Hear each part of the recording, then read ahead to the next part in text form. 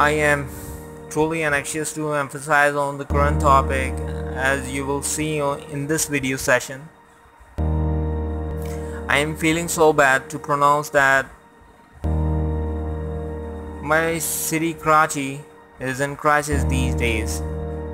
This is just because of malfunctioning of our political leaders as well as the organizations.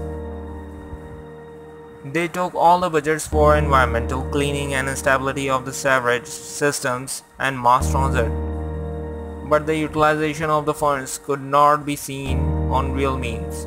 Either it is delaying too much for long, or even they are busy in filling their own pockets rather than applying on the actual objectives. But in few locations, the contractors and developers works, but it is not that abundant or not sufficient enough as compared with the budget.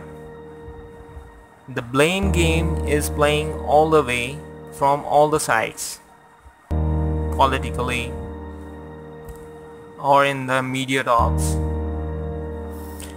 They even treating the citizens like a ping pong ball of tennis. The poor people are becoming more devastatingly poorer. The inflationary rotations are also breaking the bones of the people's back. They are not be able to live the healthy life for more. Millions of the peoples are working under the vicious circle. They all become the underprivileged, becoming hand-to-mouth just. That is why the city of Karachi is declared as the 5th world worst city to live for humans.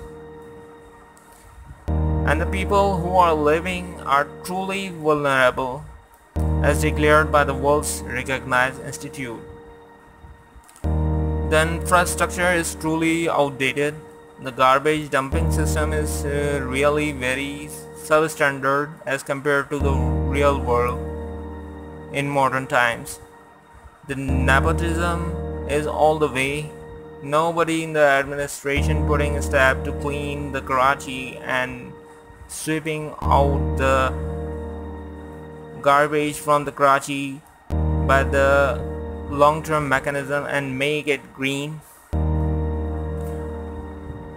On this, the government need to apply the modern technology for making the environmental cleaning, and must take the notice of the current environmental situations from the provincial authorities as well as the institutes.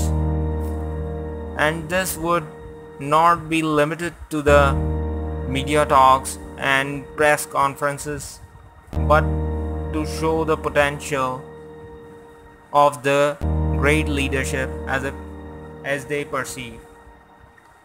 That's all. Thank you for watching.